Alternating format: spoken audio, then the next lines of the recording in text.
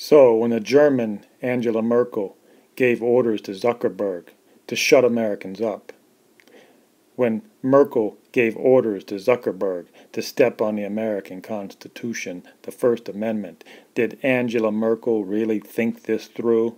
Did she really think before she opened her big goddamn mouth? And did Zuckerberg think before he gave his compliance to a foreign power? I don't think they were thinking clearly. Let me get this straight.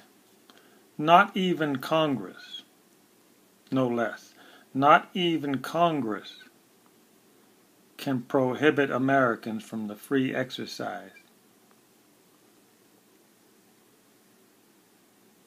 of their freedom of speech.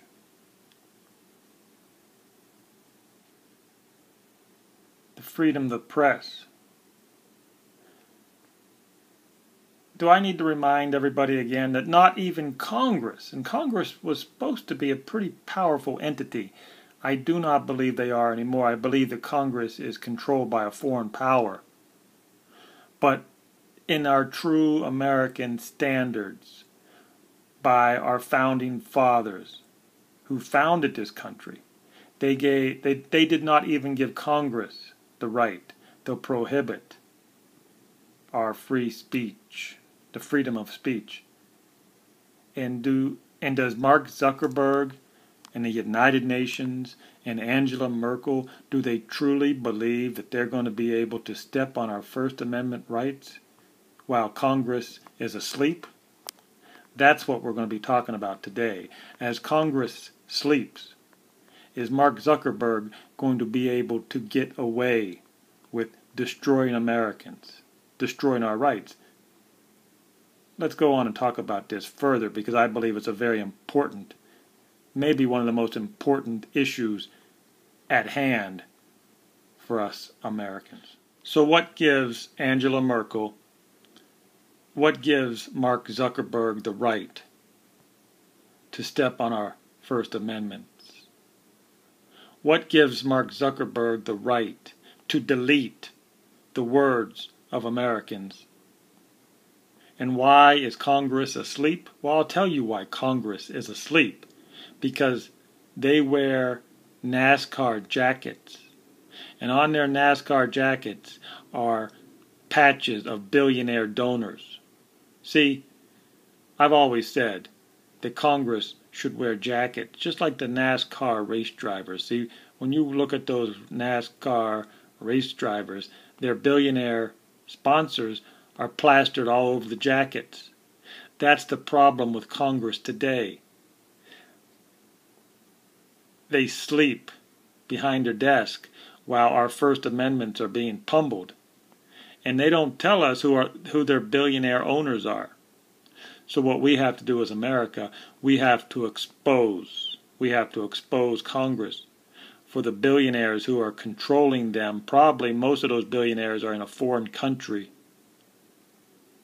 And the Congress people are scared to speak up, because if they do speak out, they'll never be elected because the media will pummel them. And that's where we are in America today. We're in a spot where our founding fathers gave Congress the power to give us free speech.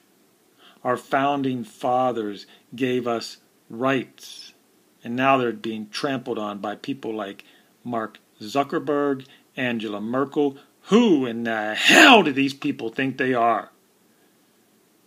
Yes, I'm finally speaking out, and I'm telling you that if Angela Merkel and Mark Zuckerberg think they're going to be able to kill our First Amendment easily, well, they've got a whole new ball game in front of them. They don't even understand the game they're in. They sit behind their castle in Europe.